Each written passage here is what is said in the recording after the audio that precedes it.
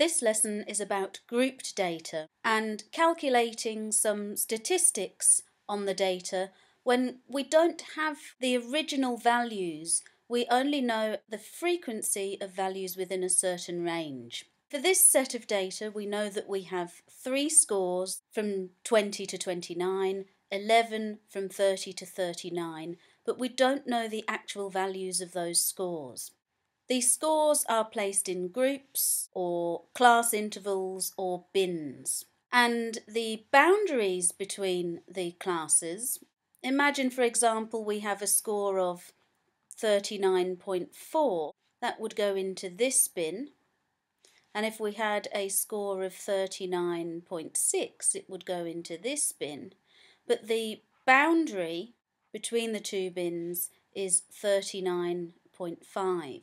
Using those class boundaries, we can see that the bin width is 10. Some information is now lost because we do not know the values of the actual scores.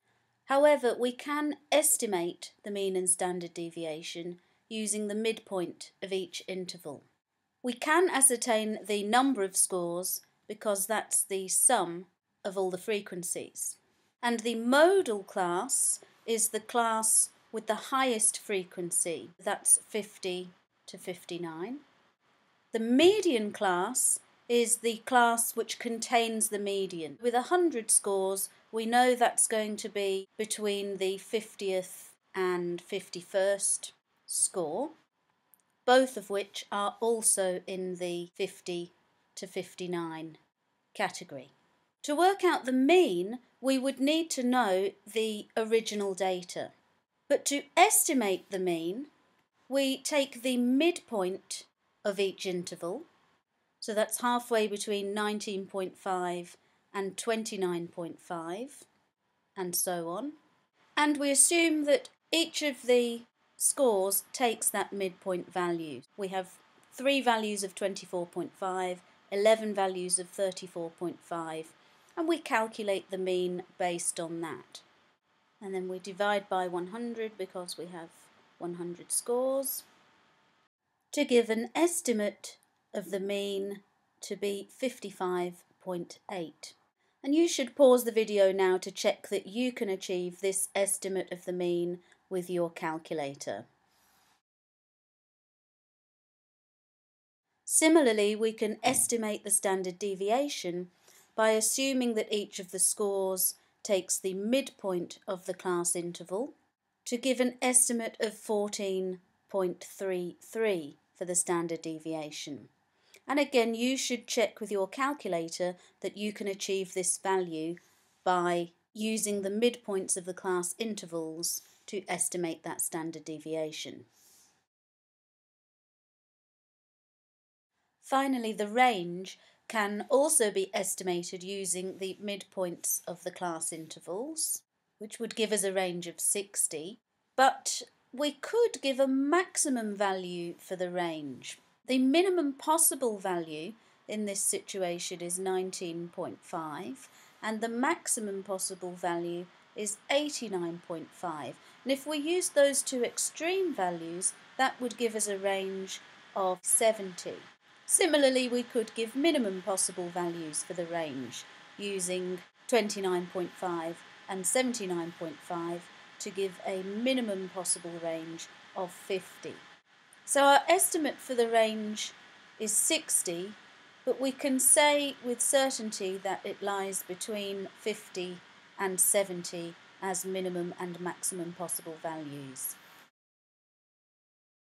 Sometimes data can look like discrete exact values when in actual fact it's continuous data which has been rounded.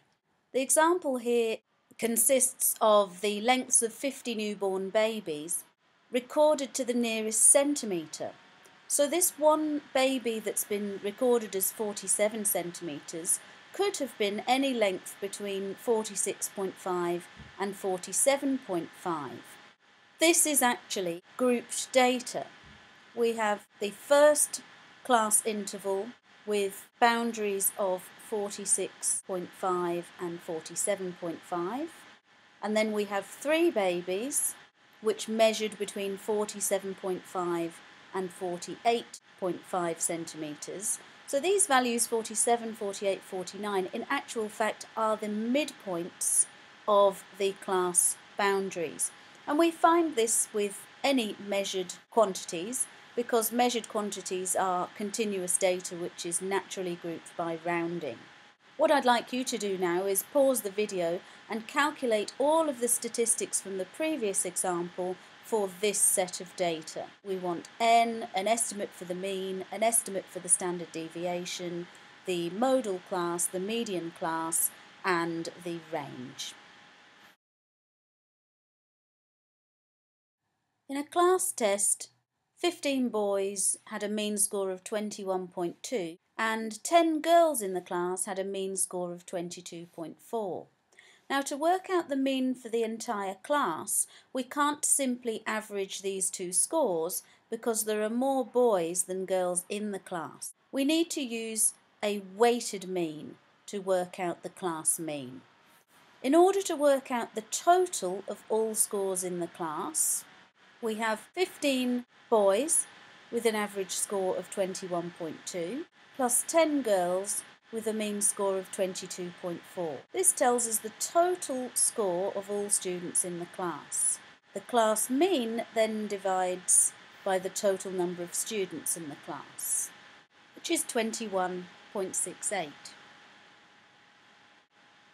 Now sometimes we use weighted means in order to give a higher weighting to particular facets of the calculation. In this example, we have 4 different cars and they've been ranked on cost, safety, performance and style. But we're giving a higher weighting to safety and the lowest weighting to style.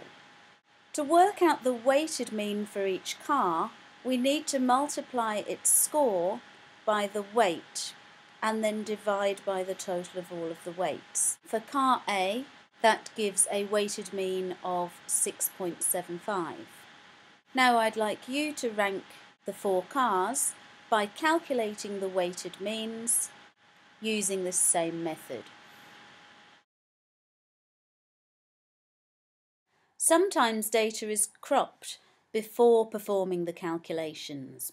In this example, a competitor receives the following scores from 7 judges, but before we calculate the overall score, we remove the highest and lowest values. We take out the 5.9 and the 6.9, and we're left with the 5 middle values, which we use to calculate the mean.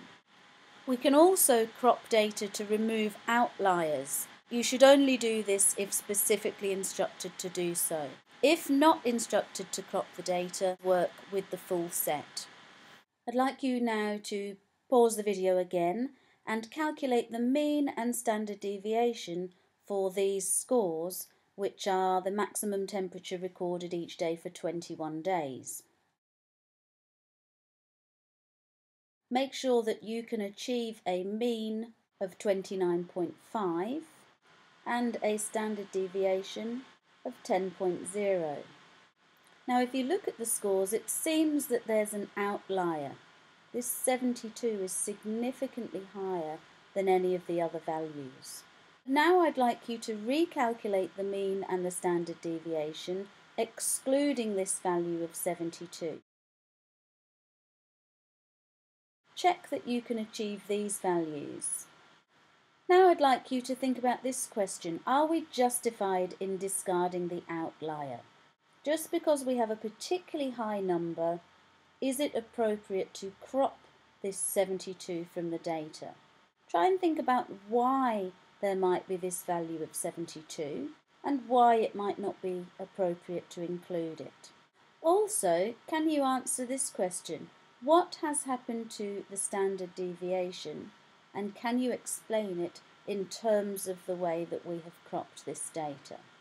Pause the video and write down your answers to these questions.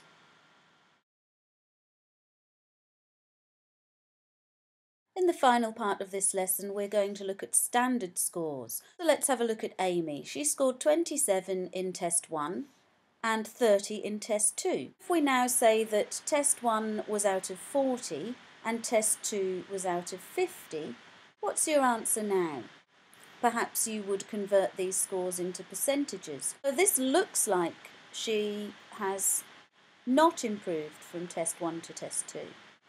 But it might be that Test 2 was harder than Test 1, and so we really need to know the mean scores for the class to see if overall her score was better or worse than the mean. So the mean or the class average for Test 1 was 23, and the mean or the class average for Test 2 was 25.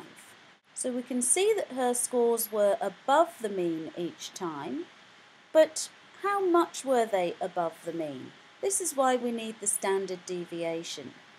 The standard deviation for Test 1 was 5 marks, and for Test 2 it was 4 marks. We compare the two assessments by seeing how many standard deviations above the mean Amy's score was. In Test 1, the mean plus 1 standard deviation, the class mean plus a standard deviation, is 28, and Amy scored 27. So her score was just under 1 standard deviation above the mean. For Test 2, the mean plus a standard deviation is 25 plus 4, which is 29, and Amy scored 30. So her score is over 1 standard deviation above the mean. It looks like she did improve between Test 1 and Test 2. I'll just recap that again. So looking at the raw scores, her mark was higher in Test 2 than in Test 1. But if we look at percentages, her percentage was higher in Test 1 than Test 2. But then looking at the class averages, Amy was above the mean for both tests. But her score in Test 2 was more than 1 standard deviation above the class mean, and her score in Test 1 was less than 1 standard deviation above the mean. This means that her score in Test 2 was comparatively better than her score in Test 1. We can be even more specific about Amy's performance by calculating her standardised scores in each of the two tests. This is when we calculate the number of standard deviations above or below the mean. And it's done by subtracting the mean from the raw score and dividing by the standard deviation. A standardised score is also known as a z-score. In symbols, the raw score is the x value, subtract the mean and divide by the standard deviation. In Test 1, Amy's z-score was her score of 27, subtract the mean score of 23, divided by the standard deviation of 5. 4 over 5, which is 0.8. Remember, we said it was just under 1 standard deviation above the mean. And in Test 2, Amy's score of 30, subtract the mean of 25, divided by the standard deviation of 4. 5 over 4 is 1.25, and if you remember, we said that her score was just over 1 standard deviation above the mean. Now we've got more accurate values. In Test 1, Amy's z-score was 0.8, which means her score was 0.8 standard deviations above the mean. And in Test 2, her z-score was 1.25, which means that her score was 1.25 standard deviations above the mean. To finish, I would like you to try this example, where Kaylee scored 23 in Test A, 35 in Test B, and 17 in Test C.